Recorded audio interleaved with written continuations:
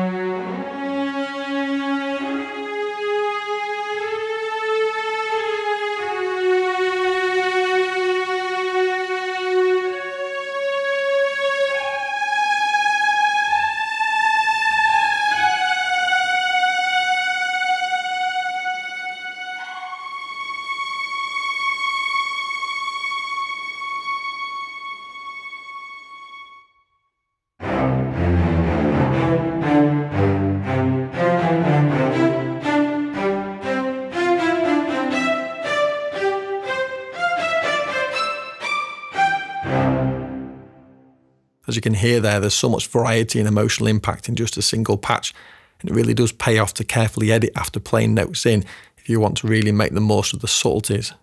There's another extended patch named Lyrical Legato. Now for this one, the legatos exhibit more relaxed transitions, making it the best choice for slower playing. and because of that it lacks the runs, legato and staccatos.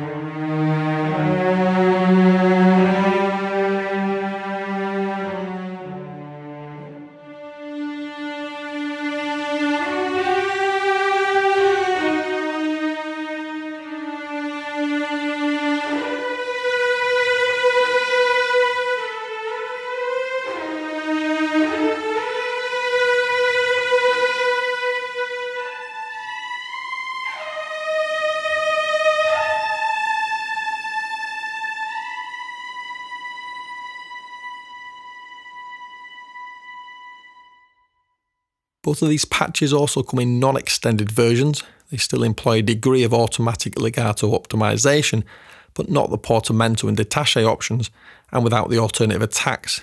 As a consequence, they're less CPU and RAM heavy, and that can help depending on the individual's own setup. If you don't require the detail of these two special patches, each of the 5 legato transitions are available as specific articulations that employ the standard attack, bar the detache, which uses the stronger marcato attack each time.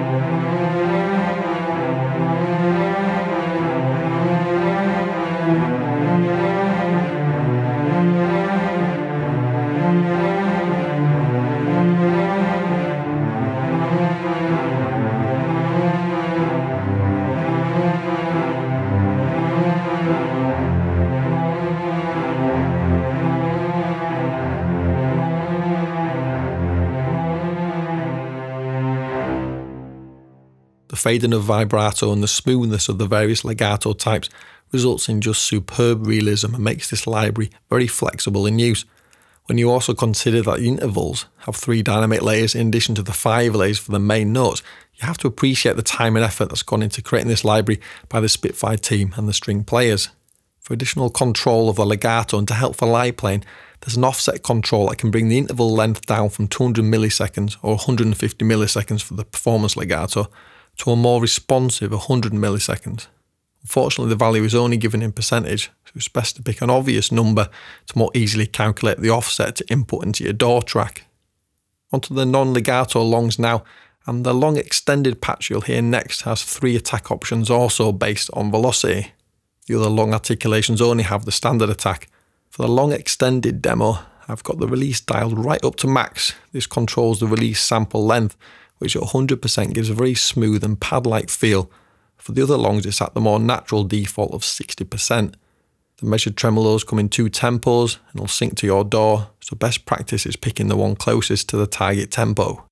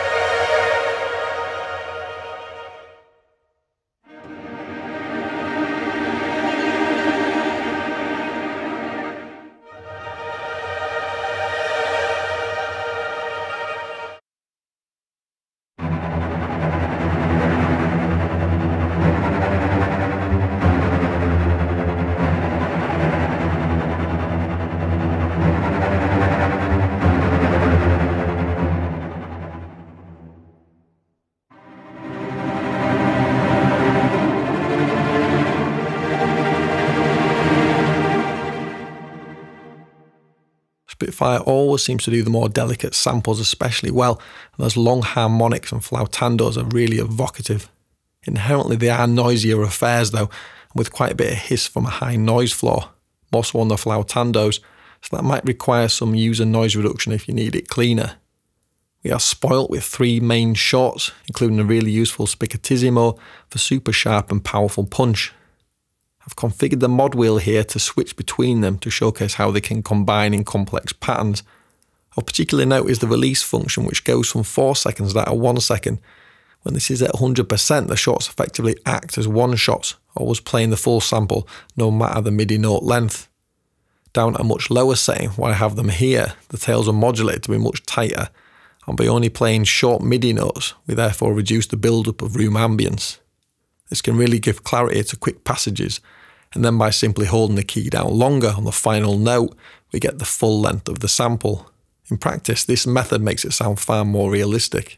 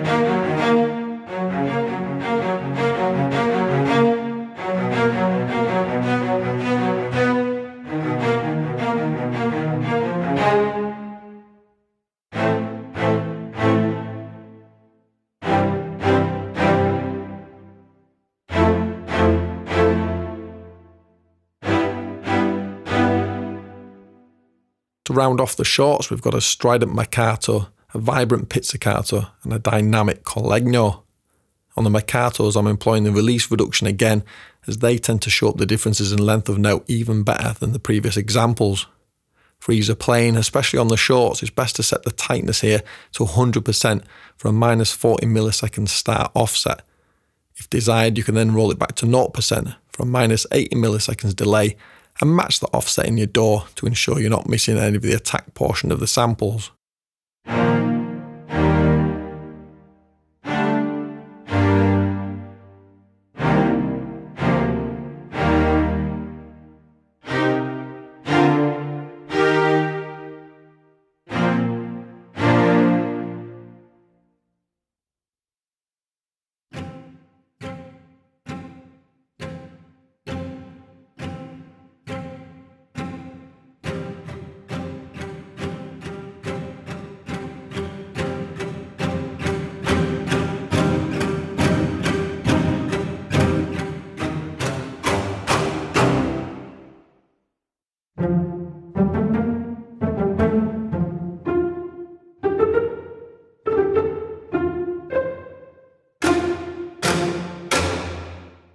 Bar the collegno, all 6 of these shorts have at least 5 dynamic layers. As you can hear, that gives them huge scope to go from dainty to full-on action scene-esque power, all with a seamless blend between layers. 5 round robins across all the shorts keep everything lively and very realistic, and there are options to use neighbouring round robins and to layer them for more special timbres. The shorts also reveal the most about the room and really showcase the grandiose ambience of Abbey Road Studio 1. A huge range of room tone is possible here, with 16 wonderful mic signals, including 2 separate full mixes from head engineer Simon Rhodes, which are ideal for a quick start and to keep RAM down. I've got a short, subtly changing ostinato phrase here that illustrates each mic in turn. Look out in the bottom left info panel for more information on each mic selection. Here are the main, more typical mics.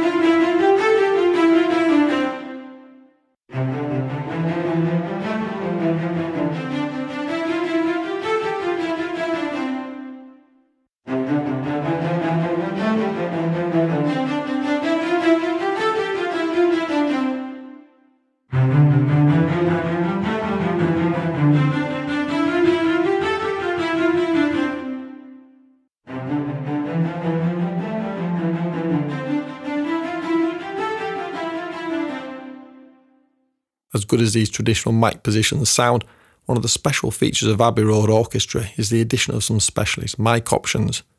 We've got the less roomy and more centrally panned pop mics, retro-inspired vintage ribbon pairs, a spot on the section leader for drier focus, and even a spill mix which captures information from the spot mics of other sections. It's worth mentioning that all of the close and spot mics have full control of panning and stereo width, so you can get them precisely where you want.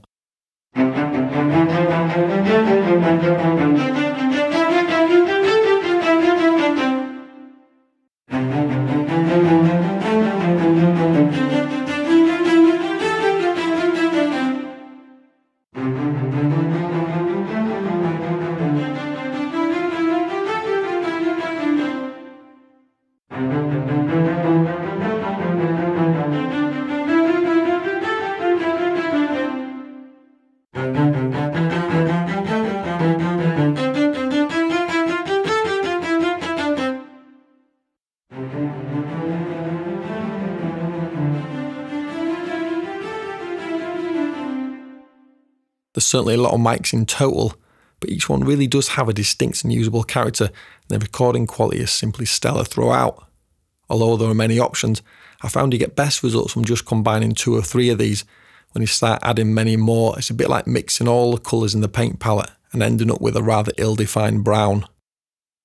Abbey Road Orchestra Cellos is housed in Spitfire's own player, and we've been through most of the interface actually during the various demos, but it's worth briefly pointing out a few things.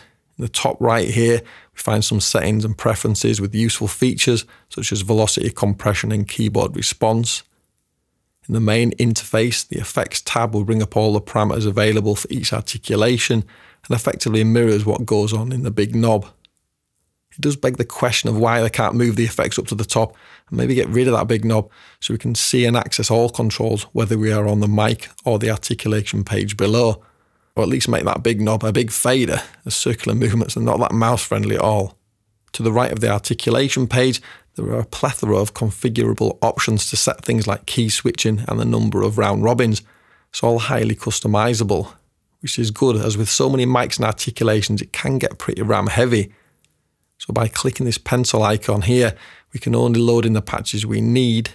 Mics can then be easily loaded and unloaded from RAM. We can save it as a user patch to be later recalled from the preset browser at the top of the interface. The first impressions of the library is just how enjoyably playable it is, and when an instrument responds so well with such a beautiful tone, that really helps in the creative process. The vibrato is super smooth, as is the crossfade and across 5 dynamic ranges, and the ability to adjust the release, tightness and legato offset is very welcome to add further control. Abbey Road Cellos really excels at full-bodied and lush legato lines and has some powerful shorts too. On the lighter side, the pizzicattos bounce energetically and the flautando makes it easy to create an emotive hazy pad of low end. End users should be aware it's not quite as expansive in the number of articulations as in other Spitfire offerings. Instead, they've put the focus on deep sampling, the ones most used in traditional scoring, especially the legato. I prefer the Spitfire player to contact, not least as it's much easier on the eyes. The only aspect perhaps not quite as good as Native Instruments' famous sampler is the relatively slower load times, which can take a while even on my NVMe RAID setup. The playing and recording has a classy sheen throughout and manages to be detailed whilst retaining plenty of film score gravitas too. It seems to be a less wet sound and with more clarity compared to Spitfire's Air Studio libraries, and with plenty of close mic options also, perhaps more versatile. Certainly it can work for lavish pop productions, retro-inspired cues and more intimate moments, alongside the typical modern cinematic style it excels at. These cellos sound so lush, it does leave me pondering whether this library even needs layering with another, as many of us are in the habit of doing with other samples that arguably lack the completeness on offer here. Do I want to smear the nuance of the legato types with something else that only has one standard legato option? Only time and contextual use will tell, I guess. Abbey Road Orchestra Cellos is up there with the best of them, and arguably presents us with the greatest sampled legato cello we've ever heard. Of course, such quality comes at a price, and although it's much cheaper than the first violins, perhaps down to having less players to pay royalties to, it's a sizable investment for just a single instrument. With that in mind, the core is an alternative option for those on a tighter budget. You still get that lovely sound, just with fewer of the more specialist features and mics. For those shopping for the Pro version, it's best viewed as a very high-end main workhorse library and would be a savvy investment for something that would have regular use for many years to come. Indeed, the beautiful sound of the cellos here is truly timeless. Let us know in the comments below what you thought of Abbey Road Cellos. Hit the like button if you enjoyed the video, and subscribe to our channel to keep up to date with all the latest releases and Don's weekly deal compressor. Our website, samplelibraryreview.com, has hundreds more reviews and at the moment features a really handy A to Z reference page for all the holiday sales currently going on.